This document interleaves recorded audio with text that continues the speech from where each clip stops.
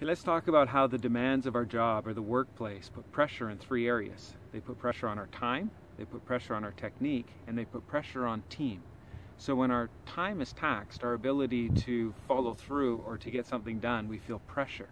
And that puts an extra workload on us. The other one is our technique or our skill set suffers because we're not able to follow through, or because of the pressures, our ability to improve or to provide excellence gets taxed.